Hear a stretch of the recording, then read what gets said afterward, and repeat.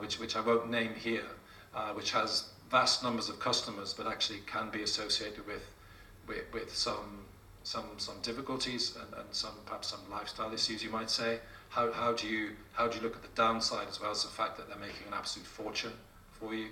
Is that company changing society for the better, or is it not changing society for the better? It's a very, very subjective judgment in there, but presumably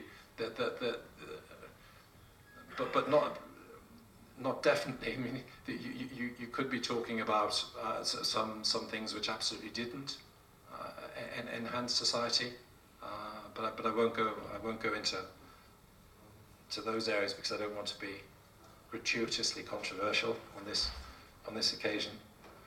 So these are the issues, and I think, as I say, that the way to resolve them, the way to resolve the dichotomy between public benefit and the free diffusion of knowledge, the democratization of knowledge, and then the restriction of knowledge rights through intellectual property. The way you do that is that you measure the impact, and then universities which create a fantastic social impact and make money, they'll get the best deal, which I think is how it should be, such as hopefully Cambridge. By the way, just an aside, of the new startups in Cambridge, typically 35 to 40% of them will have a social benefit, if you like, or a quasi-philanthropic benefit as their main objective. They won't be profit-led. Now, to come back to Churchill, Churchill, complained about Stalin on the issue of profit and Russian communism on the subject of profits as profit being evil, and Churchill's line was, it's actually making a loss that's evil, not making a profit. But what you need is a balance. So profits are good, and ideally what you'd have is profits which are linked to beneficial social impact, which is it is a difficult balance to maintain, and the way you do it is by a very, very rigorous, sophisticated, and creative way of analysing impact and taking public opinion into account when you do that, because again, we're talking essentially about elites, and it would be interesting to take the public's view of what is beneficial social impact, and not necessarily the elites from a university. The example now, because I think I've gone beyond time, not too much beyond time. The example I'll give you is, I find it quite hard not to walk around because I usually walk around, so I feel trapped here slightly. One of our students, a guy called Tom Britton, who you can read about him on the internet inevitably. He was in college recently. We see a fair bit of him. And he set up something called the Syndicate Room. So now just come to on a bit of practical advice, which we can enlarge upon in what will follow after Marley has spoken, a question and answer session about some of the technicalities of setting up business incubators, seed money, venture capital, and so on. But to just take this idea away for free, if you will. And so Tom has come up with the Syndicate Room, and what that is, it's a crowd.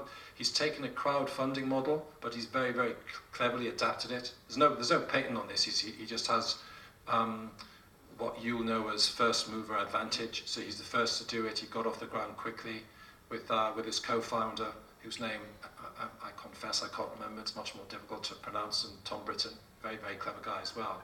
So he's taken the crowdfunding model, but what he's done, he's adapted it in a rather brilliant way, in a very, very successful way. He's, in each area of investment, biotechnology, IT, software, engineering, he's brought in lead investors who are experts, and so they analyze each company offering.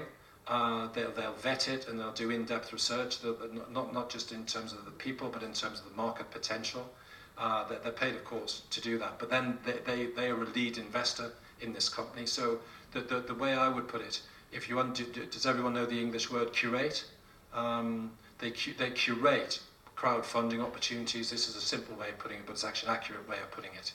I actually said to Tom, do you mind if I, a while ago, do you mind if I use the word curate? And he said, no, that pretty much explains it. So the crowdfunders have the assurance that experts not only have looked at these companies and analysed them, they've also invested a large amount of money in them, and the share issues, they don't get, the crowdfunders don't get a different category of share. So to the lead investors, so lead investors don't get preferential shares. Does everyone know what I mean by preferential shares? Yeah.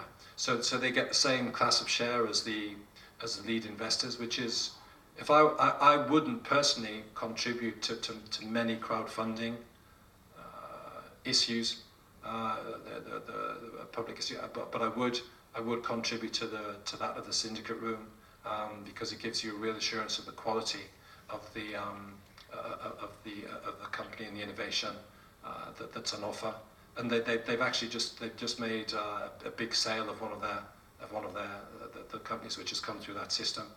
So I mean, look out for them actually, the syndicate room, because they could well be a massive company before long. They have the potential to be a massive company using that model, and they have enough money now to keep their first mover advantage and keep themselves ahead of the competition. And now I'm sounding very, very entrepreneurial.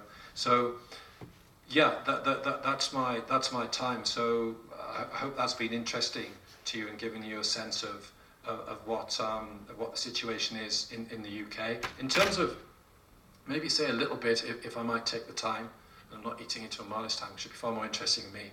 The situation in Yerevan is much different to the UK. You have a whole series of economic challenges, I don't need to tell you, which are much different to that of the UK.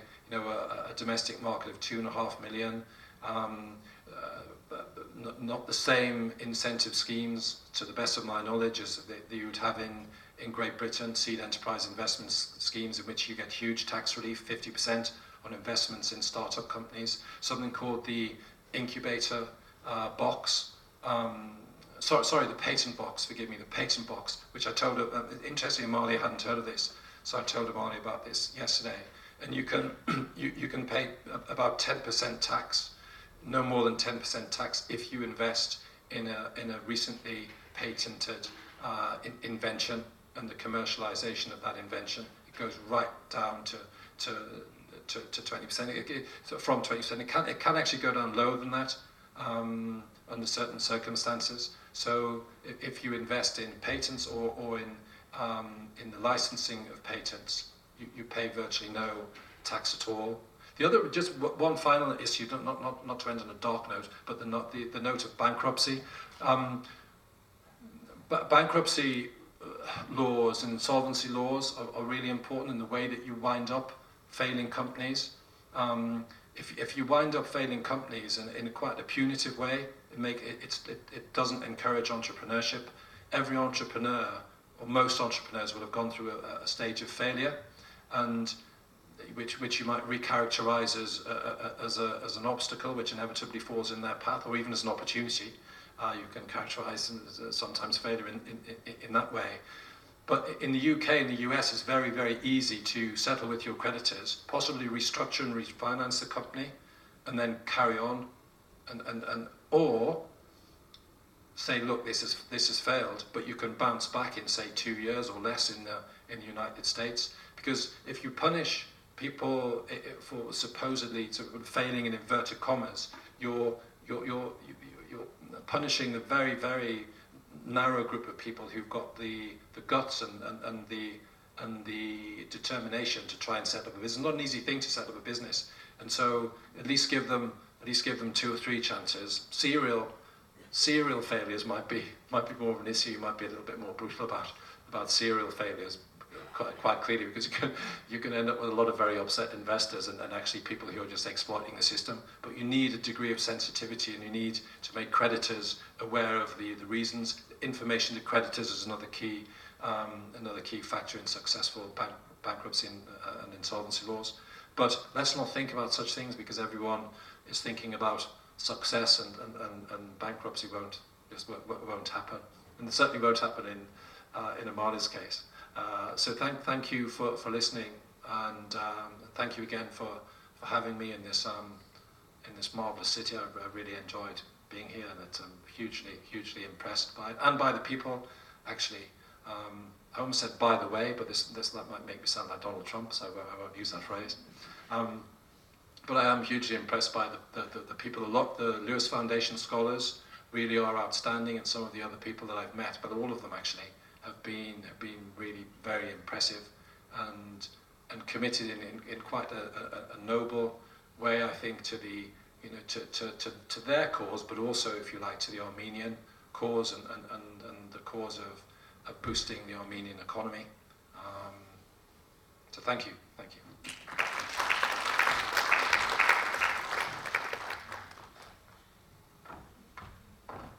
I'll introduce Amalia because she needs an introduction. So Amalia Kostanayan is one of our PhD students, and it is the latest in a small number actually, but of hugely impressive Armenian students who come to Hughes Hall, and I hope others follow.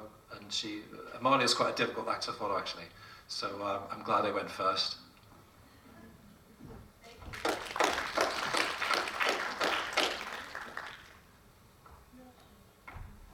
Thank you, Richard.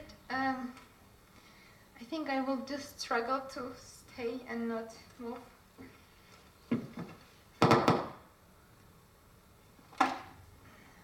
Let's find my presentation first. Okay, so it's very difficult to talk about something and not present what I'm doing actually. So I think first couple of slides are going to be about nanotechnology. That is what I actually do.